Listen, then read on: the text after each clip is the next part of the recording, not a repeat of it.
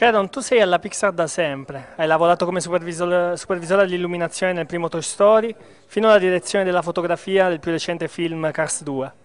Come si è evoluta in questi anni la fotografia all'interno dei film digitali?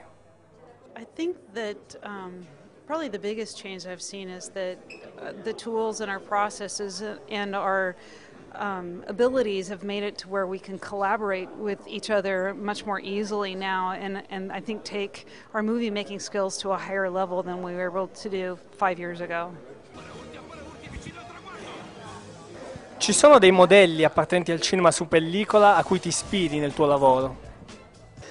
There's a lot of cinematographers that have influenced me over the years. You know, Vittorio Storaro is obviously a great cinematographer, Conrad Hall, Caleb Deschanel, of course Roger Deakins, and there's quite a long list of people that I admire. La tua passione nasce fin da bambina. Cosa consiglieresti a coloro che volessero intraprendere una carriera simile alla tua?